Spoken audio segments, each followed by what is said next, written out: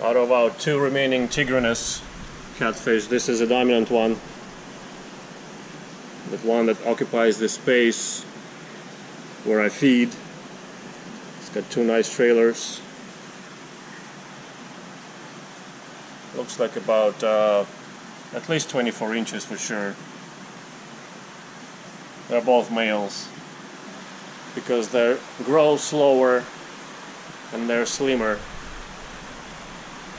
That's the other male that's submissive.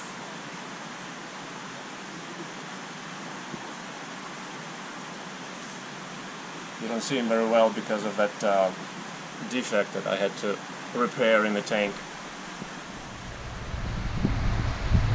Some of you may remember that my original experiment that I started 6 years ago in 2015. I was trying to see if I could have multiple tigs, many tig catfish in one tank. I started with 240 gallon and eventually combined 9 subadult tigs at about 18 to 22 inches in a 240 gallon. And they've done okay. I mean, they were in close proximity to each other, even catpiling, and always aware of each other's presence. It looked like they couldn't claim any territories because there were so many of them in such a close space. But it wasn't a nice way to keep tigrinus catfish. And they kept growing, of course, so I couldn't keep them anymore in a 240 gallon 8x2x2.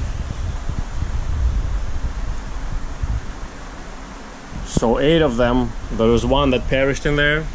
From 9 we went to 8, and 8 of them were rehomed into this 1800 gallon tank, which I built specifically for them, hoping that that will have enough space for all of them to coexist. But over the last year and a half I've been proven wrong. One by one we've been losing them adult tigrinus catfish. We went from 8 to 7 to 6 to 5 to 4 to 3, and recently we had just 2. And then this one remains alone in the 1800 gallon. This is the dominant male, and the bottom line is that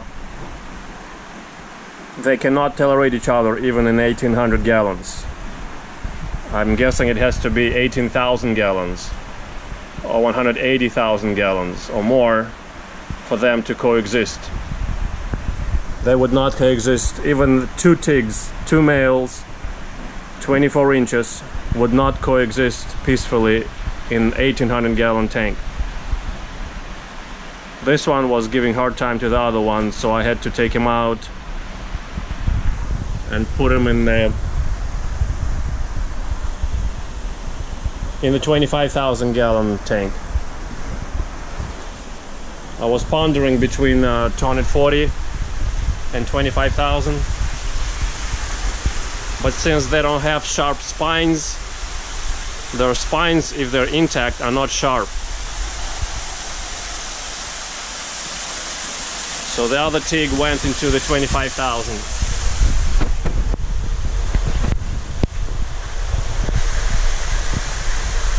I don't know if it will survive in here because it wasn't eating so well lately.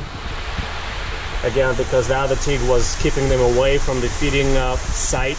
I always feed fish in the same section. So I was throwing food down his way in the back, and he would sometimes take some and then not take it. I don't know. He's a bit scuffed up right now. But he's been here for about a week, or yeah, about a week in here. So far so good, but he hasn't fed yet. And he swims a little funny. So I'm afraid we're losing him, but anyhow, this is the report of the current state of condition. The dominant tig remains alone in 1800 gallon. The submissive tig is in 25,000. And the rest of them are in the tig heaven.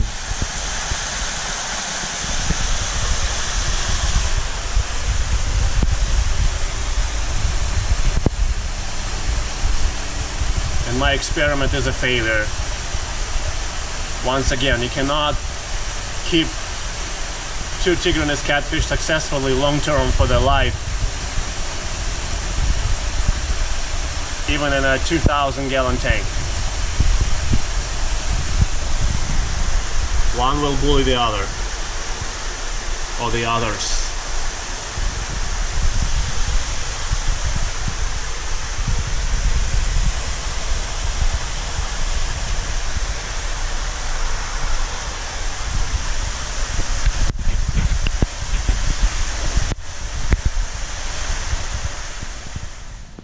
The tig from the 25,000 gallons didn't make it as I expected. They all died the same way. I didn't wait until this one died, so I just euthanized it. It's a male, 6 years old, about 22 inches long. So that's the sad news. This is the 9th adult tig that we lost. There's only one left. This is the last guy. A male, also about 24 inches or so. That's a 1 for 10 so far. I don't have high hopes, but maybe this one will live a little longer. Now it's alone in the 1800 gallon and it can rule it. And I can already see that his behavior changed. He became more relaxed. He's taken up resting places where he had not taken resting places before, like in the middle of the tank right there by the posts. Before that he would usually only sit right here and never rest for a long time in the middle of the tank, but now he does. So that tells me he feels that he's alone now. Hopefully he's relaxed, and hopefully it will work out, at least with this one.